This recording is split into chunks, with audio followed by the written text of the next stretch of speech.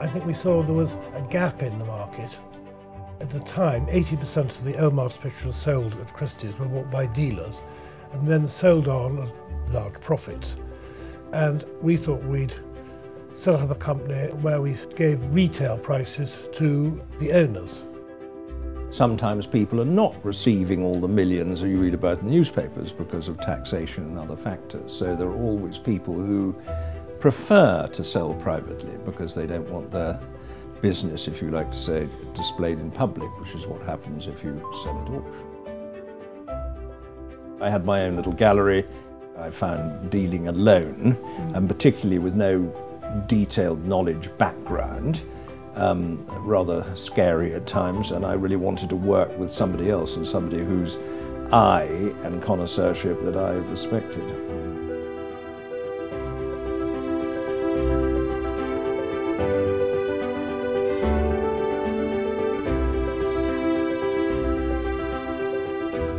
I became pretty disillusioned with the direction that Christie's was going in at the time.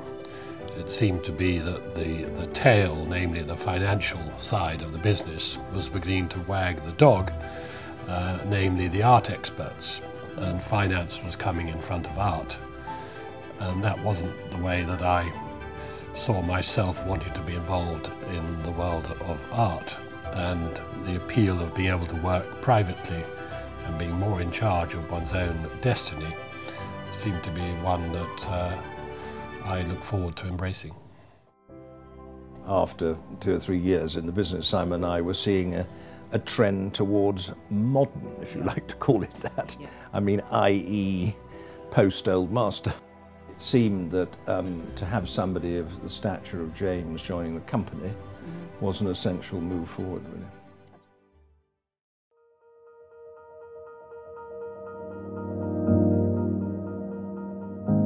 How did you find the transition between moving from an auction house to setting up a private dealership? As a dealer, you get to choose, and what you sell very much reflects your own taste. And that's something that's very important in establishing your reputation and persona. Being able to decide what to handle, what you would simply walk away from, was something that was very attractive. I'd been at Christie's 24 years. I started looking at pictures and I became very interested in, especially Constable at an early age. And in the sale room, about 70% of the pictures you handled were not good pictures. The private dealer tries to really identify the person who's right for that picture and match them both up. You're dealing with one person and you know where he's coming from. Quite often the public assume that the art market simply consists of what passes through auction. But in fact, a very high proportion of the art that is traded in any year goes through galleries and private dealers. So you're seeing a whole raft of art that simply doesn't come publicly on the market. It happens because people want to trade privately. You look at the work of art for its quality and you assess it there and then. You're not encompassed by the previous price levels.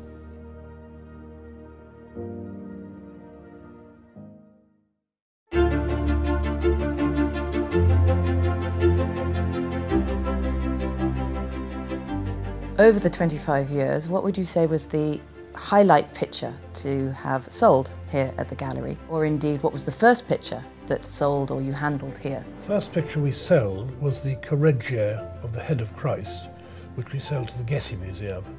It was a magical work of art. And would be amongst my favourites in the whole 25 years. Probably a Monet river landscape, which we sold on behalf of a private collector. Which was your favourite picture to have handled over the last 25 years?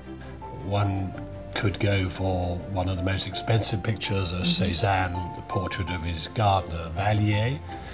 Or one could go for a wonderful Picasso drawing of the Japanese dancer Sadao Yuko. Or perhaps a Corot lyrical painting of Florence. There are so many to choose from. We're not just looking at old masters, or not just looking at impressionists or modern paintings. Through these doors have come great masterpieces from virtually every area of Western art in the last, 500 years or so. What has been the best discovery, or the discovery that you're most proud of? I suppose the Botticelli, which ended up in the National Gallery of Scotland. When I first saw it, I was told by the then owner that it wasn't by Botticelli, it was a copy. It was dirty, yes. I stuck by my guns and took up various Botticelli experts who all agreed. Then we sold it. The Poussin of Baptist Price is another discovery. Brancusi, a fresco, which was of white birds on a blue sky, which was in his first exhibition in America in 1928, was an exciting piece to discover.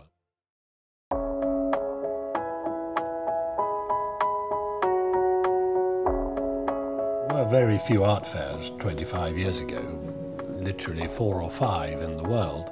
Now there's an art fair every week. You could be exhibiting in a different art fair 52 weeks of the year.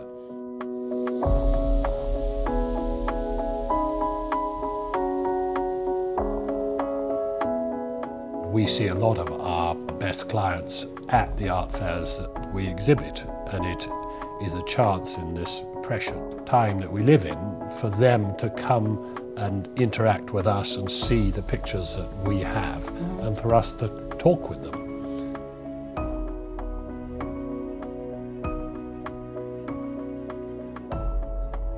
Much more important, because fewer people come into galleries. It's much easier for them to go to art fairs where they can see a wide variety of pictures. I'm James Roundell, Director of Modern Pictures with Dickinson in London, where the key work of art is the Delaunay Tour Eiffel picture, which is the outstanding picture in the fair, and it's not just me saying so, because it's been voted the outstanding picture in the fair.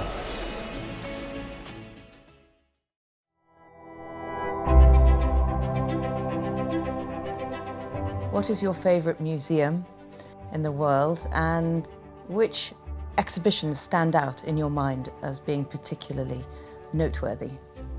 I think my favourite exhibition is the one I just saw last night, the Charles I exhibition, which is wonderful. He was probably one of the great collectors of all time. I think it's the intimate ones, it's the Fricks, the Wallace collection. Actually, I think the Queen's Gallery put on marvellous exhibitions. I mean, because also for me, I enjoy them because there might be some marvellous works of art as well as, or drawings and paintings and so on. Some exhibitions stay in the memory when they challenge your knowledge and your perceptions. So I think Matisse Picasso, 10, 15 years ago now, there it set Matisse against Picasso, and you had to see who was great or better at any particular moment. And I thought that was a fascinating exhibition. What top tips would you give as advice to today's buyers, either new or established? At the end of the day, when you're buying pictures, fashion can always overcome you.